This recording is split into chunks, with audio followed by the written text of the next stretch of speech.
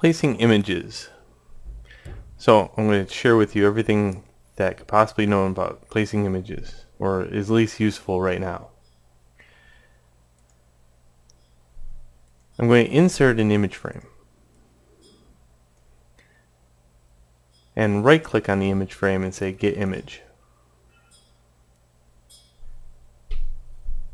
Now certain images don't show up as far as placeable images are concerned.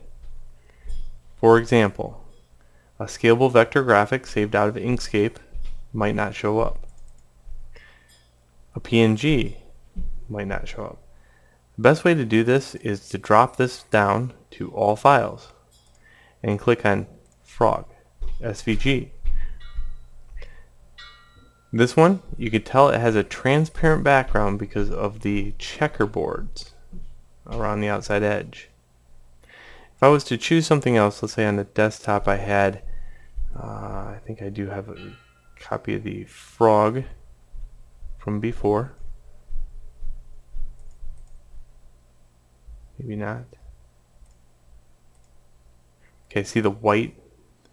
That means it's not transparent. Any checkers is transparent.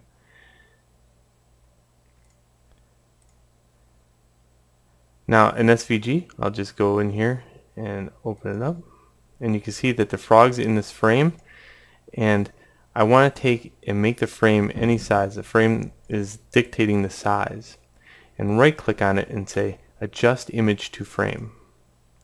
Now whenever I make changes to the frame, bigger or smaller, it adjusts the frog to that frame. And I know the transparency happened because if you look here, I can see the gray and the white, so the transparency came through.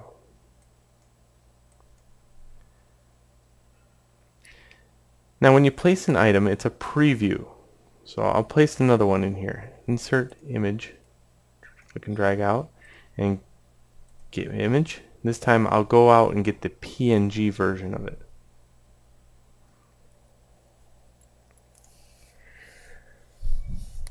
So the PNG version is going to be raster, which is always going to be based upon pixels and based upon the quality of those pixels.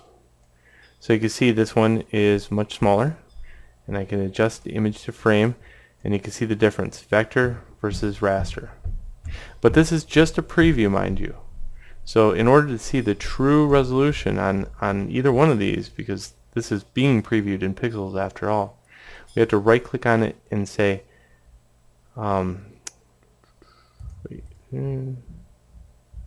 preview settings, and let's go to full resolution.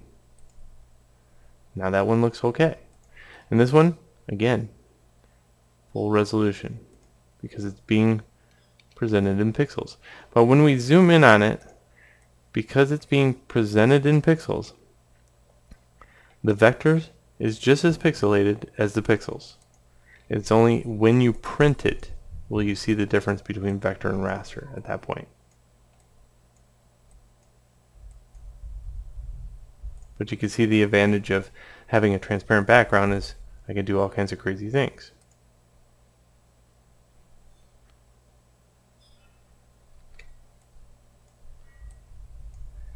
Control C, Control V. Now whenever you copy and paste from one that is being previewed, you also have to go in and say that one is being also previewed setting at full res.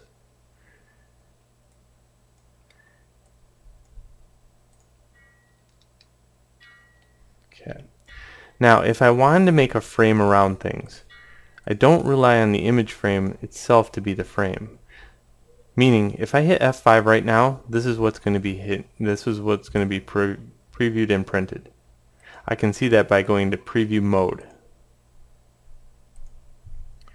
And if I need a frame around these things, I will rely on a shape. So I'll put the shape around, and that way in the shape properties, under properties, I can go to line, and I can increase the line width as whatever I want, or the type of line whenever I want. If I hit F5, make it look like this, or if I go to view preview mode, this is what's going to be printed. but the frame now is independent of the picture and I can move the frame around. Sometimes it's very handy to have this. Here's my images layer. This one should live on a shapes layer or a frames layer or whatever you can think about. But